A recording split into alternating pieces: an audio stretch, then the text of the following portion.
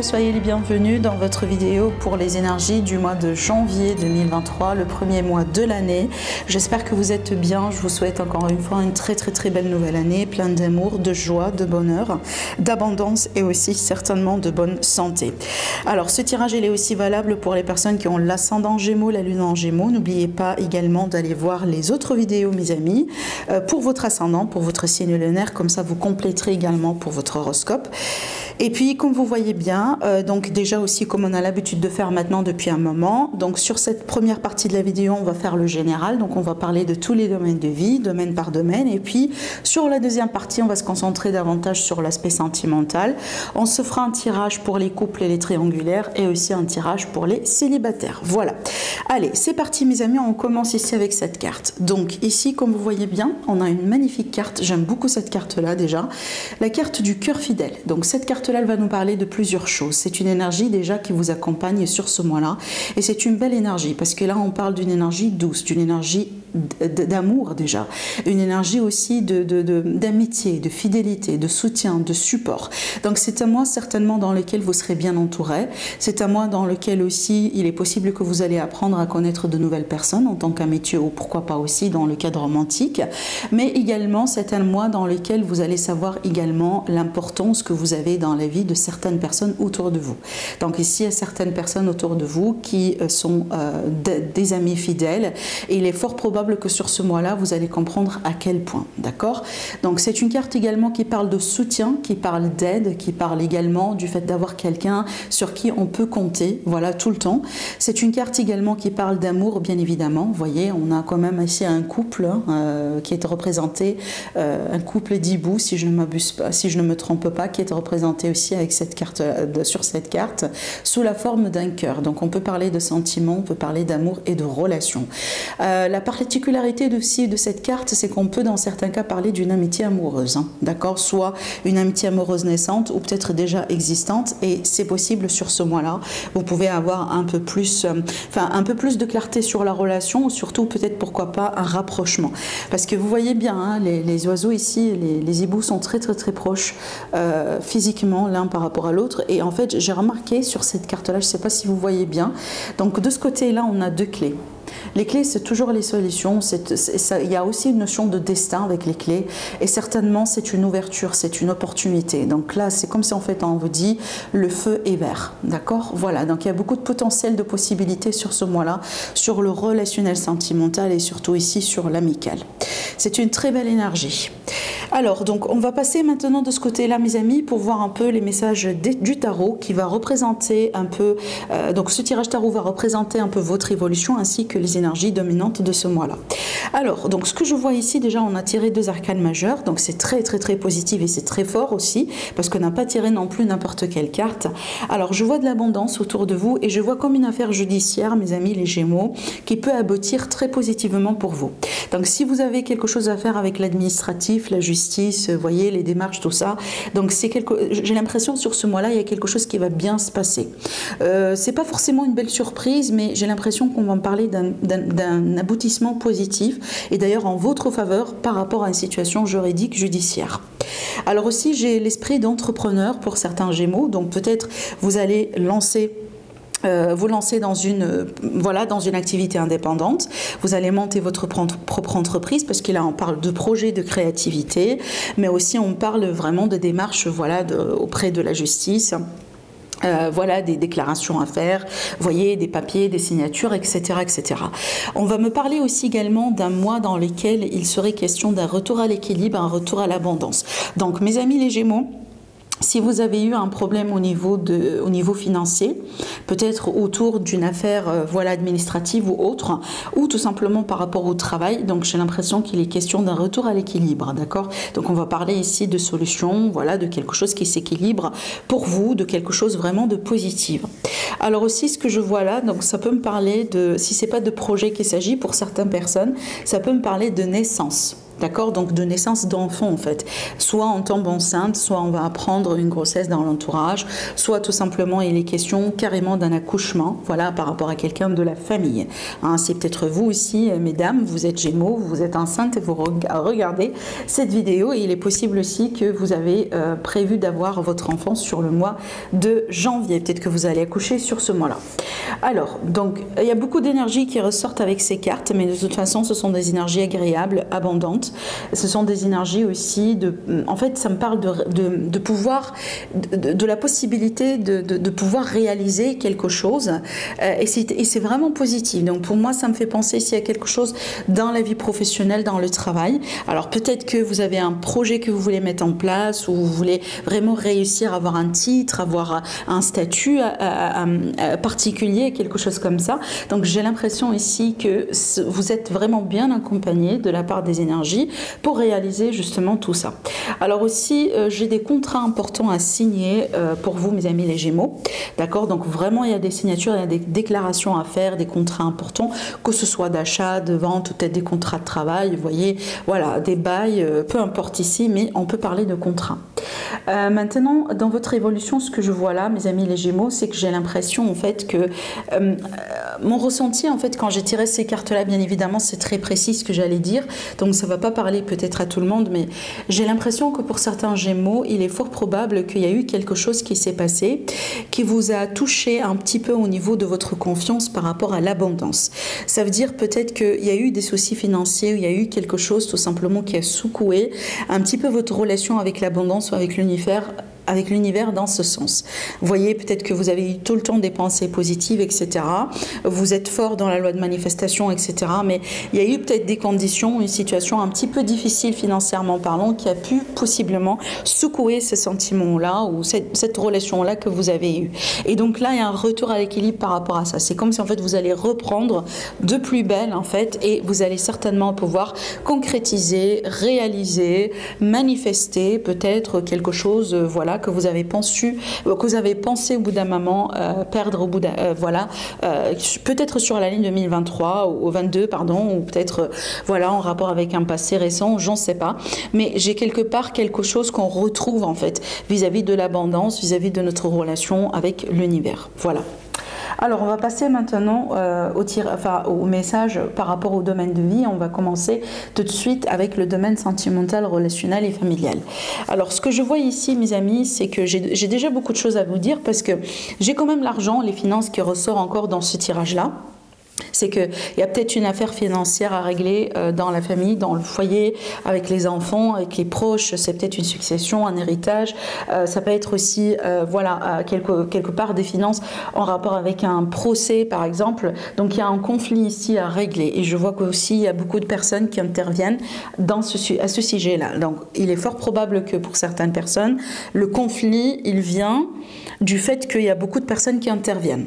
D'accord? Donc peut-être que là, si vous réglez la situation directement avec la personne concernée, vous pouvez arriver à un résultat ou à une solution plus rapidement que, voilà, attendre par exemple à ce que les choses se font de cette manière-là, d'accord? Donc ici, il est possible qu'il y a certaines personnes vraiment qui mettent aussi, peut-être consciemment, inconsciemment, mais qui mettent un peu leurs zizanies dans cette affaire. Et ça génère bien évidemment des conflits. Maintenant, ce que je pourrais voir ici, de ce côté-là, c'est que ça peut me parler d'une relation triangulaire, ça peut me parler d'un rapport ou de relations comme ça en parallèle, en rapport avec un couple, en rapport avec voilà, une relation qui est déjà existante. Ça peut être vous, mais ça peut être vraiment ici une information qu'on vous donne par rapport à quelqu'un avec qui vous sortez depuis un moment. Si vous avez des doutes, donc peut-être qu'il faut prendre ce message-là au sérieux. Voilà.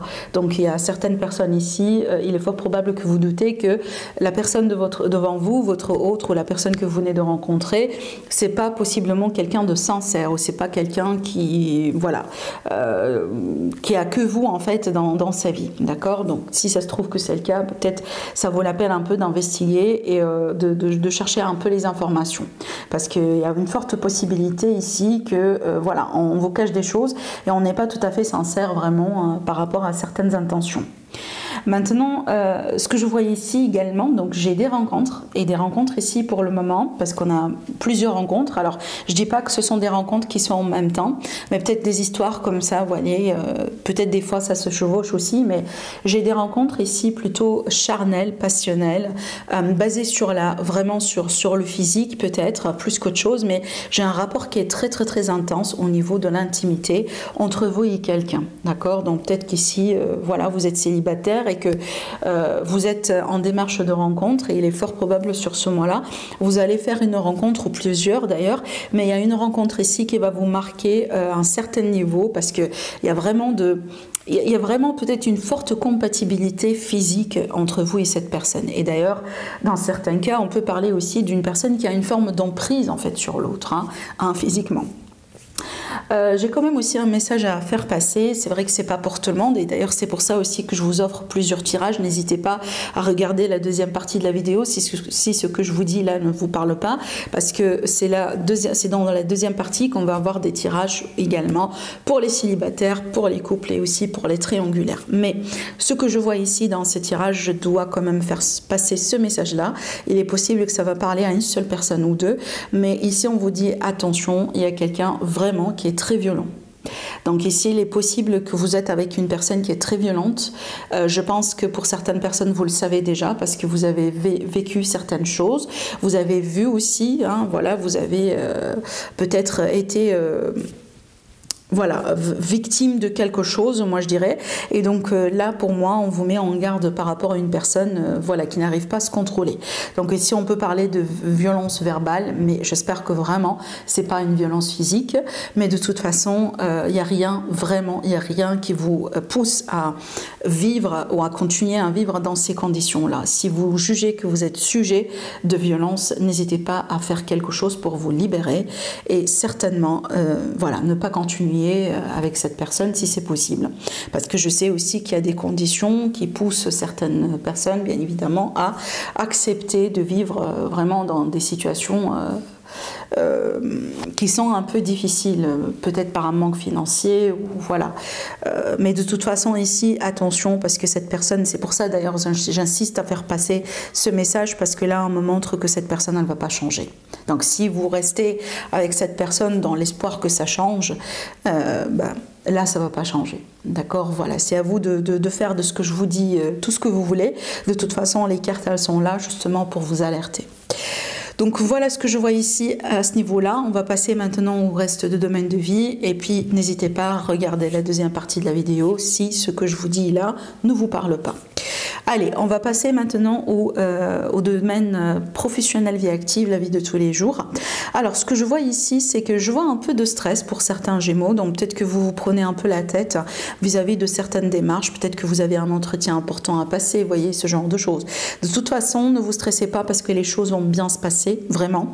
Alors aussi, on peut parler de nouvelles importantes vis-à-vis de quelqu'un. Donc, on peut parler peut-être ici d'un supérieur, par exemple, d'un chef, etc. Donc, il est possible que vous attendiez vraiment depuis un moment une réponse par rapport à une demande d'augmentation de salaire ou de mutation ou de changement, etc. Donc les réponses vont venir sur ce mois-là. On peut parler aussi de discussions, de pourparlers autour peut-être d'un contrat, autour des modalités de paiement, autour aussi d'une affaire judiciaire, juridique. Peut-être qu'il y a quelqu'un qui a porté plainte contre un ancien employeur, c'est possible. On peut parler aussi également de... en fait ici de la possibilité de s'associer, mais je ne vois pas l'association en soi, d'accord, mais je vois des discussions autour de ça. Donc on se discute, voilà, on négocie un peu les choses, les conditions de contrat, etc. Mais c'est pas forcément on va accepter, d'accord, parce qu'il y a encore des discussions, il y a des choses qui ne sont pas claires. Voilà un peu ce que je vois de ce côté-là. Si vous êtes en recherche de travail, ce mois-là, vous allez passer des entretiens et ça peut commencer à bouger dans ce sens. En ce qui concerne l'aspect financier, donc ici j'ai l'impression qu'il est question de bonus ou peut-être de l'argent quelque part qui va vous être accordé, mais j'ai un retard. J'ai un retard peut-être sur la date de paiement, un retard peut-être, ça peut, voilà, j'invente, c'est peut-être pas sur la première moitié du mois de janvier, mais possiblement vers la fin ou le début du mois de février, vous voyez. Donc là on a du retard, si vous voulez, sur une somme d'argent, comme un bonus, comme une promotion, promotion, comme une augmentation de salaire, comme voilà, quelque chose comme ça. Alors aussi après, ça va me parler également peut-être de l'argent, voilà, qui peut être comme, je sais pas, un gain par rapport à un projet, un gain par rapport à un investissement, etc. Et j'ai l'impression aussi qu'on me parle bien de l'argent bloqué quelque part. Alors peut-être il y a une transaction qui n'a pas passé ou qui va prendre du temps pour que ça arrive.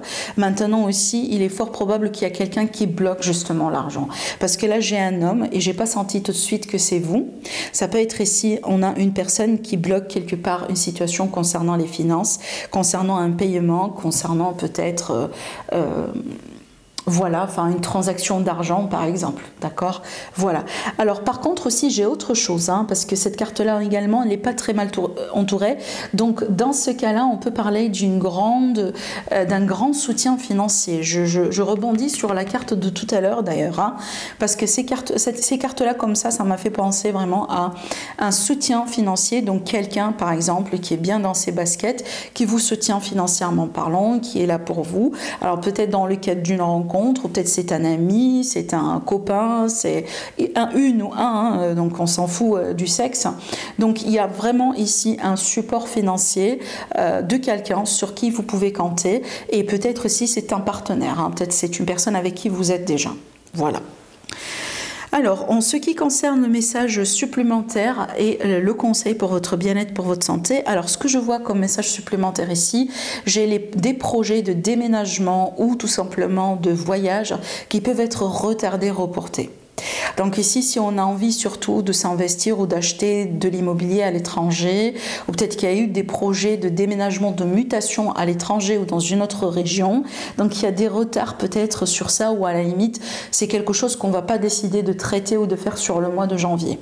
Attention, ça ne veut pas dire que ça ne va pas se faire, mais possiblement, ce n'est pas sur le mois de janvier. Il est possible qu'il y a des imprévus, il est possible que vous-même, vous décidez de changer un peu les choses parce que vous ne sentez pas que vous êtes prêt, ou parce que voilà, vous ne voulez pas vous lancer sur le mois de janvier. C'est possible, hein, voilà, les raisons derrière ça vous appartient, parce que ça dépend de chacun d'entre vous. Mais ce que je vois ici dans ce tirage, c'est qu'il y a des projets dans ce sens qui peuvent être annulés, retardés pour ce mois de janvier. Alors aussi, ça peut me parler ici quelque part de... Ça peut être de la visite d'ailleurs, hein, quelqu'un qui est à distance, un membre de la famille par exemple, qui est censé vous visiter, ou peut-être vous êtes censé aller visiter quelqu'un qui habite à l'étranger ou carrément dans une autre région, et ce voyage-là, cette visite, elle peut être changée à la dernière minute, ou possiblement on va l'annuler pour le mois de janvier. C'est que ça ne va pas se passer sur ce mois-là, d'accord ? Ce que je vois aussi, c'est que je vois des personnes qui ont envie de changer un peu par rapport à leur entourage, par rapport à leur environnement. Alors peut-être que vous êtes en démarche justement de déménagement. Maintenant aussi, j'ai senti un besoin de changer quelque chose à la maison. Donc peut-être qu'on a des travaux à la maison, on va lancer des travaux à la maison. Ça peut être ça, donc on a envie de refaire la déco, ce genre de choses. Alors je regarde un tout petit peu, qu'est-ce que je pourrais vous dire encore avec ces cartes-là. En fait, dans certains cas, alors ça peut être en rapport avec la période des fêtes, mais ça peut être vraiment en général. J'ai l'impression aussi qu'on me montre comme une dispute ou une séparation au sein d'une famille. Donc il y a quelqu'un qui a pris ses distances, et en fait moi je pense que c'est vous, mes amis les Gémeaux, vous allez prendre vos distances par rapport à un membre de la famille ou certains membres de la famille. C'est comme si en fait pour le moment vous avez envie de vous isoler, vous avez envie de couper un peu le pont, voilà, parce que pour X raisons, peut-être que vous avez envie d'être seul, vous avez envie de revoir un peu vos calculs avant de faire quoi que ce soit. Mais de toute façon, il y a de la distance, il y a du détachement vis-à-vis de certains membres de la famille. Si je pourrais vous donner un conseil avec ces cartes-là, donc soyez vigilants mes amis, si vous voyagez sur ce mois-là, si vous allez faire de la route, voilà, donc vraiment soyez vigilants. Essayez de préparer un plan B au cas où, parce qu'on peut parler aussi de, voilà, enfin, c'est pas des soucis, mais des imprévus. des imprévus qui peuvent se passer, je sais pas moi, voilà, un problème avec une véhicule, ça peut être aussi, je sais pas, des grèves en fait à la dernière minute et ça peut quelque part gêner vos plans par rapport à votre déplacement, vous voyez. Donc là, vraiment, soyez attentifs, soyez vigilants aussi, ne portez pas ou n'emmenez pas avec vous des choses qui ont beaucoup de valeur, voilà, pour ne pas non plus attirer, si vous voulez, des personnes qu'on n'a pas envie d'attirer, d'accord? Voilà, histoire vraiment ici de se protéger. Donc voilà ce que j'ai à vous dire mes amis par rapport à l'aspect général. Maintenant on va passer tout de suite à l'aspect sentimental. Alors mes amis les Gémeaux, en ce qui concerne du coup mes amis qui sont dans une relation ou peut-être dans une triangulaire, donc vous avez déjà quelqu'un dans votre vie, alors vous êtes concerné par ce tirage là. Alors ce que je vois déjà ici, j'ai l'impression, en fait à 2 reprises, je vois des cartes qui me parlent encore une fois de ce qu'on a pu parler, de ce qu'on a pu voir ici avec cette carte. Donc l'aide, le soutien, le fait d'avoir quelqu'un qui est là, vraiment quelqu'un qui est prêt à tout faire justement pour être avec vous ou pour vous soutenir ou pour vous aider, voilà, pour montrer aussi à quel point vous comptez sur cette personne. Et de toute façon, il est fort probable que sur ce mois-là, comme je viens de vous l'annoncer aussi au début de la vidéo, quelque chose qui va se passer, qui va vous montrer l'importance que vous avez dans la vie de cette personne. De toute façon, il me semble ici, les Gémeaux, il y a quelque chose, il y a une situation dans laquelle vous avez l'impression que vous êtes bloqué, peut-être une impression, voilà, peut-être la situation n'est pas réelle, mais on a une impression qu'il y a quelque chose qui ne va pas, une impression que peut-être on est bloqué, on n'arrive pas à évoluer dans notre vie, vous voyez, ça peut être à cause d'un manque de perspective, à cause d'un manque de clarté sur une situation. Et j'ai l'impression qu'il est question de quelqu'un qui arrive dans votre vie et qui vous aide. Donc dans ce cas-là, cette personne, elle est déjà existante. Donc la personne, vous la connaissez d'ailleurs, hein, c'est peut-être la personne avec qui vous êtes en triangulaire ou votre autre d'une manière générale.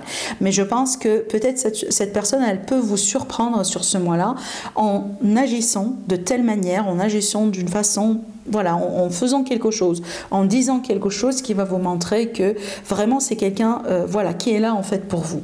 Parce que je vois un rapprochement après une difficulté, je vois de l'aide en fait.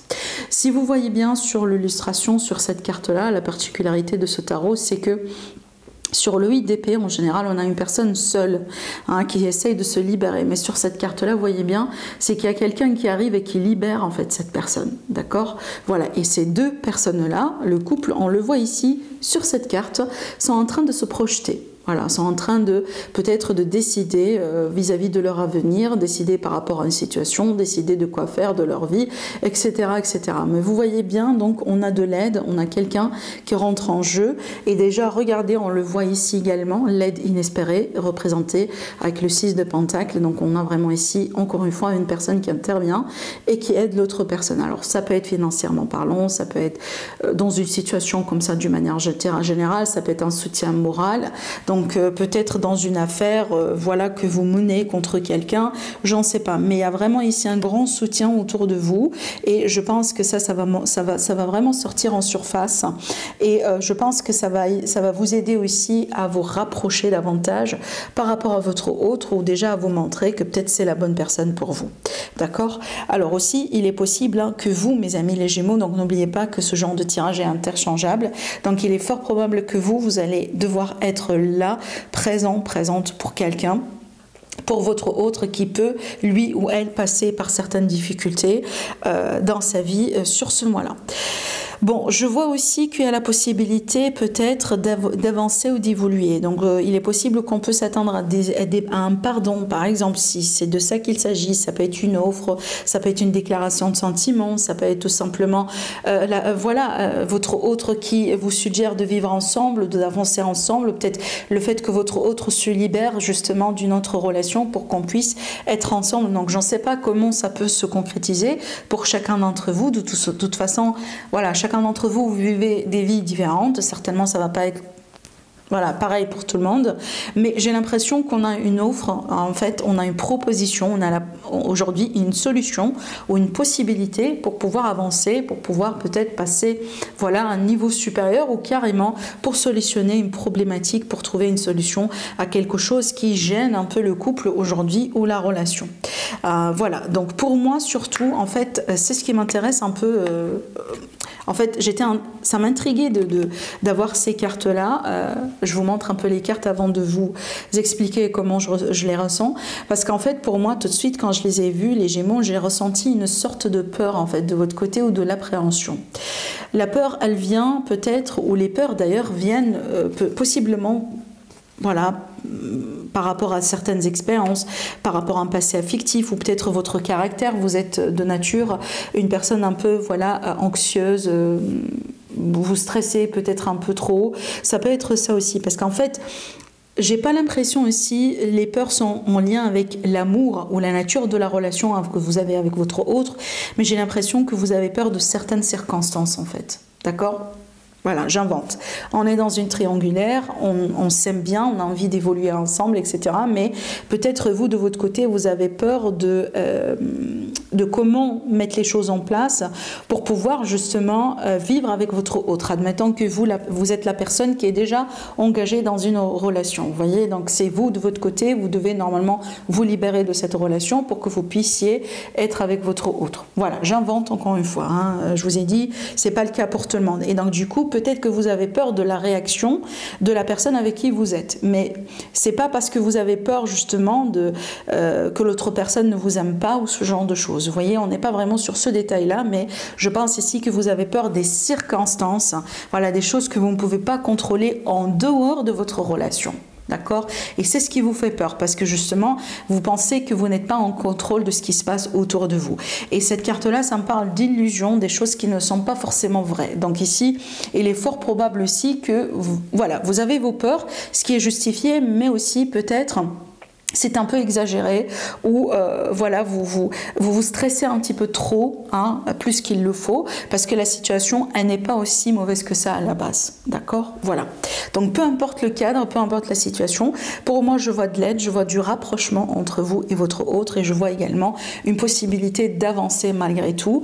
Voilà, peut-être mes amis les Gémeaux, sur ce mois-là, c'est tout simplement votre défi, hein, sont vos propres peurs, sont vos propres appréhensions, et il est possible que là on vous invite un peu à regarder les choses sous un autre angle et de ne pas trop non plus vous stresser.